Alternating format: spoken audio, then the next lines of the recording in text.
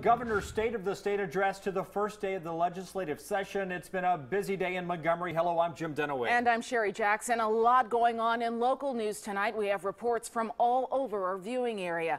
Brittany Bivens is live at the state capitol. Stefan Dingle has reaction from educators on the confirmation of Betsy DeVos. But first, our Jamie Ostroff is live in Birmingham following an investigation into the deadly shooting of a 17-year-old high school student. And Jamie, you spoke with that teenager's family.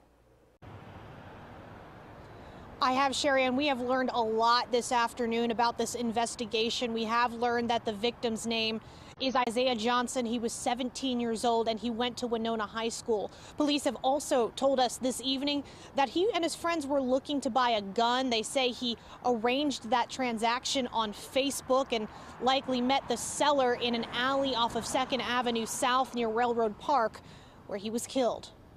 Workers spilled out of their offices while police officers rushed in. Isaiah Johnson was shot just before 3 along 2nd Avenue North. Police say he was still alive. He made his way out into the roadway, and that's where he collapsed. Several officers got to him and would begin to perform CPR on him.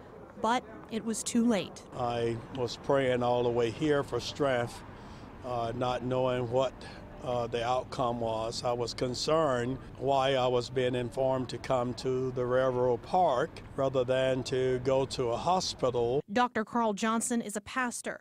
He's also Isaiah's uncle, facing the enormous burden of consoling his own family.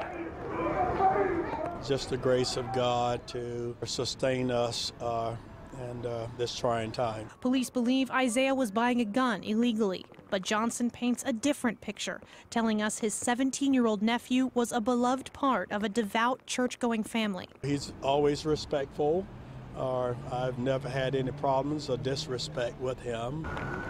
While it's up to police to piece together exactly what happened in those last moments of Isaiah's life, his family will continue to pray. We trust that the justice will prevail, the law will do what the law needs to do here so they can get to the bottom of what happened here.